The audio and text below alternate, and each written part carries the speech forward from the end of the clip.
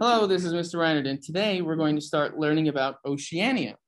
So what is Oceania? Well, here we are in the United States. There's Texas, and we live here where this little road kind of pokes out of Interstate 35. But if we scoot over, we will find the state of Hawaii, of course. And Hawaii is, further south than Texas, right? It's in the middle of the ocean. But if you zoom out, okay, that's the Pacific Ocean. Hawaii is pretty much right there in the middle. But most of Oceania ends with Hawaii, okay? So Polynesia, Micronesia, Melanesia, these are terms that are in your book. But they all refer to these different islands that as you zoom in, you start to see more and more of these. It also connects to Papua New Guinea. This is the island of New Guinea. And there are all these other islands over here. And then even all the way down to New Zealand, okay? And the person who explored all this area is named Captain Cook. He's a famous explorer from the United Kingdom. And he got on a boat and left from the UK and took his boat all the way down here, stopped in Brazil, then took the boat all the way down here through the southern part of South America, and then all over in the Pacific Islands, went to Hawaii and other places, went to New Zealand, and then eventually he went to Australia, went back through here, and then eventually went all the way back to England in a trip around the world, okay? So does anyone in here know what you call when a boat goes all the way around the world? So when somebody takes a boat trip all the way around the world, in fact, I guess you could do it in an airplane too. It's called circumnavigation, okay? So Captain Cook circumnavigated the world at least 3 times. Watch the video about Captain Cook, and then what I want you guys to do is think of one question that you have about Oceania or about how Captain Cook did this, okay? Think of one question you want to ask.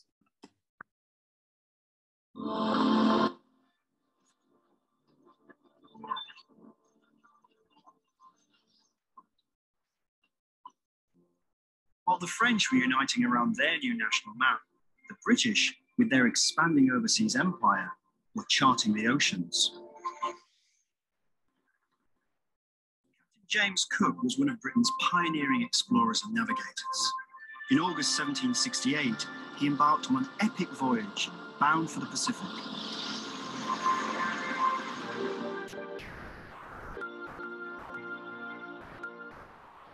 The latest scientific inventions gave Cook's maps a new kind of authority and the power to lay claim to the territory they depicted.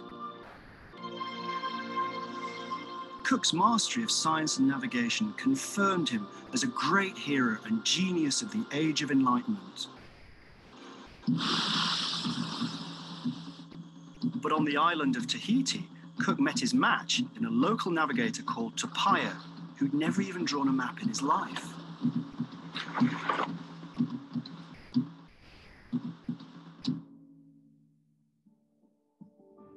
Tupaia could sail across the Pacific, a third of the Earth's surface, without the use of paper maps.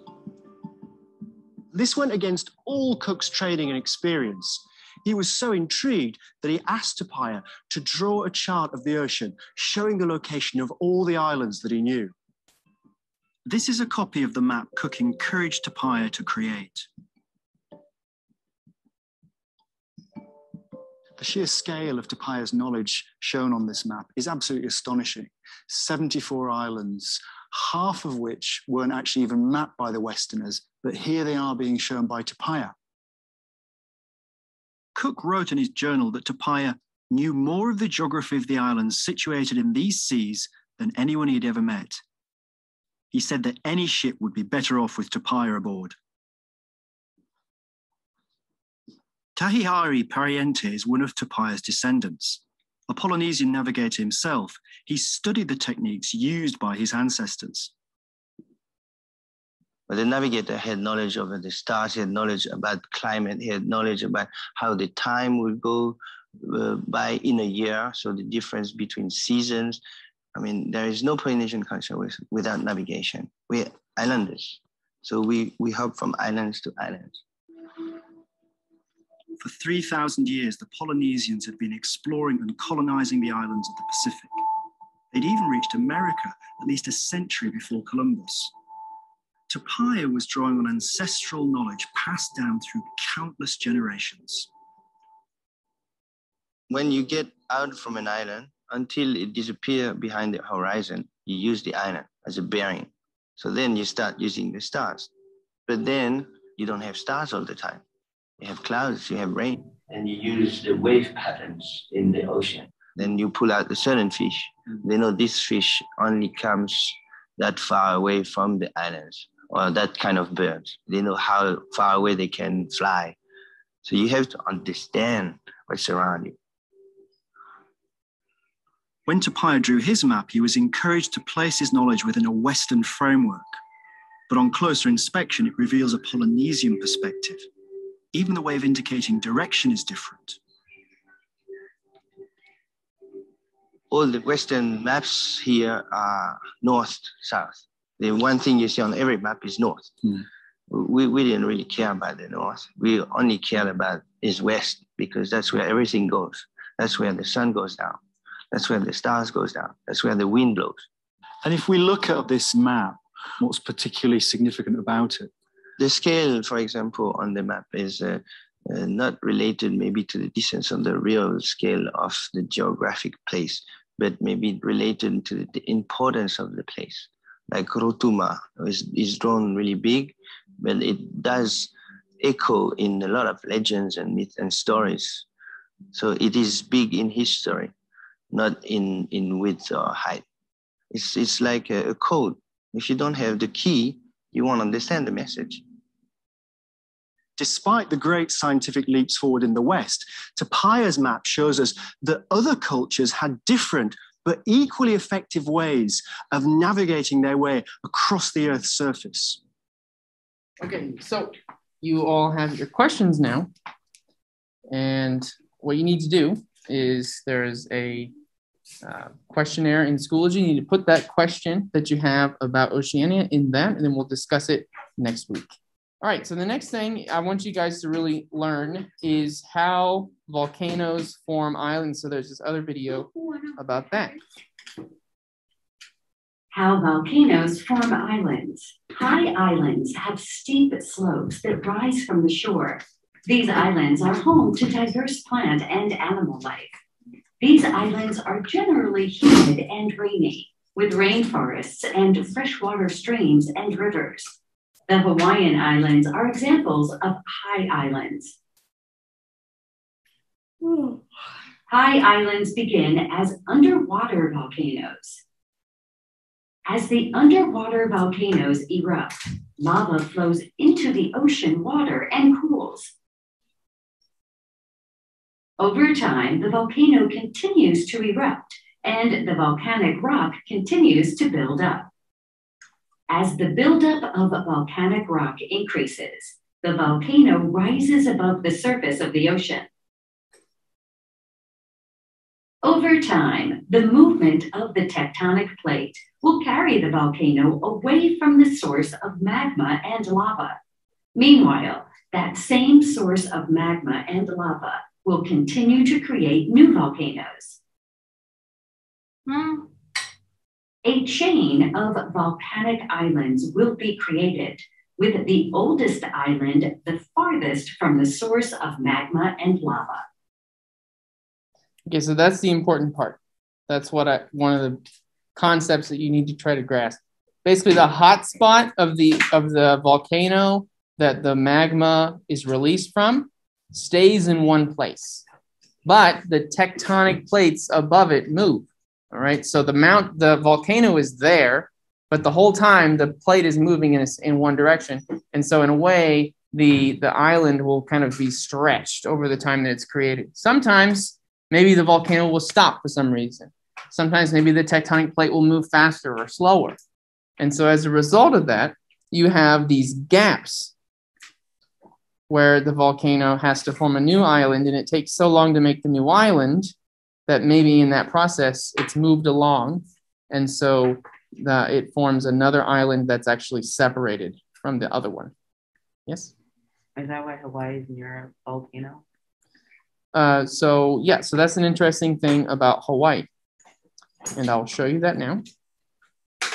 So if we look at Hawaii, and it's the perfect example of this because it's really easy to see the line of islands, okay? But there are super tiny islands that continue to follow up here. Hawaii is actually the widest state. It's over 1,000 miles wide. But it's not the biggest state. That's true. Okay, so this island, the island of Hawaii, is obviously the biggest island of the main islands. And the thing about that is that not because the tectonic plates have stopped or anything like that, but it's the spot where the Volcanoes National Park is, where the volcanoes still erupt. Sometimes, I think recently it stopped, but for about 20 or 30 years, it was erupting constantly.